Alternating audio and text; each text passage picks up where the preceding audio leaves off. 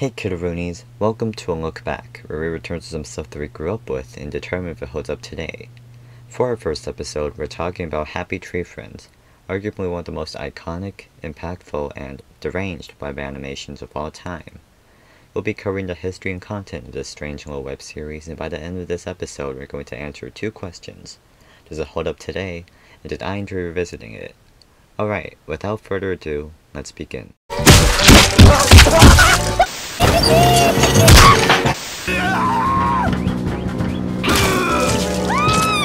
Happy Tree Friends was created by Aubrey Ankrum, Will Mahio, and Ken Navarro, where they're working for Mondomedia, an online animation company. Eventually, it was greenlit by the company's executives, and the first episode of Happy Tree Friends was released onto the internet in 1999. Since then, it has gained an unbelievable amount of success, with its most popular video having over 100 million views. Wow! Who knew the key to success is brutally mutilating a bunch of cartoon animals? Now, Mondomedia has other series that sure to exist, but it's glaringly obvious that Happy Tree Friends is its real shining star. Throughout its life, it has made many accomplishments, like spawning a TV show, selling tons of merchandise, getting a few spin-offs, and even creating a music video for Fall Out Boy. Unfortunately, no new episodes were made since 2016, leading most to believe that the show has ended.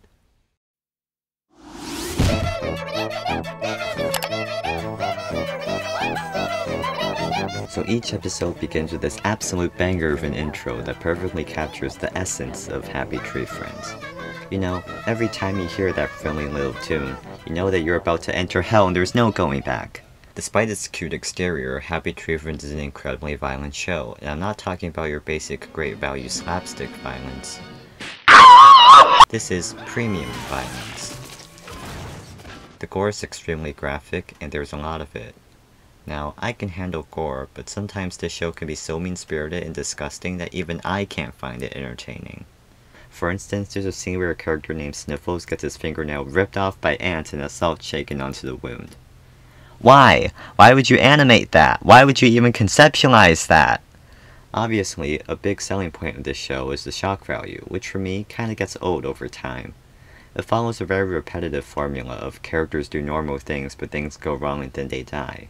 Which isn't to say that the shock value is the only value of the show, because at times Happy Tree Friends can be genuinely funny. There's one scene where the character Lumpy tries to find a place to put his foot, but the entire area is covered with nonsensical hazards. Surprisingly, he manages to avoid all of them, only to end up tripping backwards and snapping his spine. Now, it could just be because my sense of humor is as broken as Lumpy's back, but I find moments like these ridiculously funny. When this show subverts the expectations of its audience, it proves that it's a lot more intelligent and self-aware than people give it credit for. As for the cast, they're okay. Obviously, these are not the most fleshed out characters in the world, but for a show like this, I think that's fine. I mean, come on, this is Happy Tree Friends, not Breaking Bad. It's not exactly a character-driven show, it's more of a character-dying show. The characters are fairly memorable and entertaining, there's enough of them to keep the show fresh, so they get a pass from me.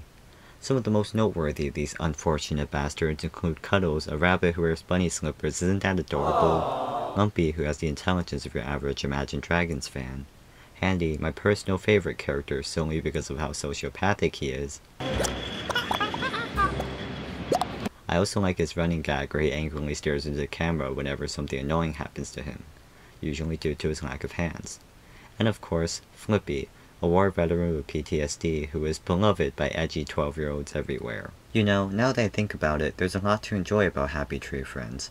The animation is great, especially in the later episodes, and the vibrant art style and character designs are actually really visually appealing. Even the music's good.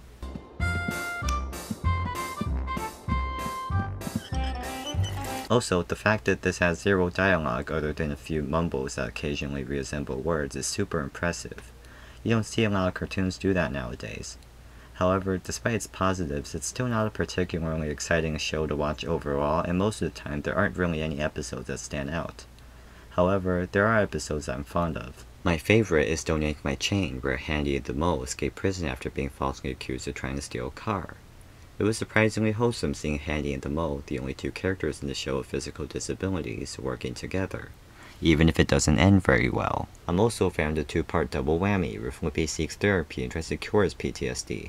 And let me tell you, when Flippy finally conquers his PTSD, I had the biggest smile on my face. until he gets run over by a truck.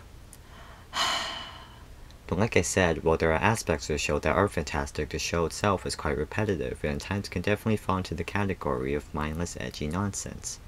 I mean, don't get me wrong, Happy Tree Friends is definitely fun, but if you're looking to binge watch an entire series, this is not the show for you.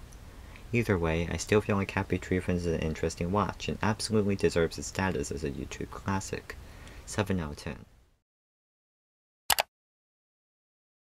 Alright, now it's time to answer the big questions. Does it hold up today? Yeah. Nothing about this show is really aged. It's still entertaining and well animated. But did I enjoy revisiting it?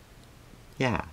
It was very fun to revisit the absolute chaos that is Happy Tree Friends. But what do you think? Is Happy Tree Friends a funny internet classic or a disgusting abomination? Leave it in the comments. Well, that's it. Goodbye.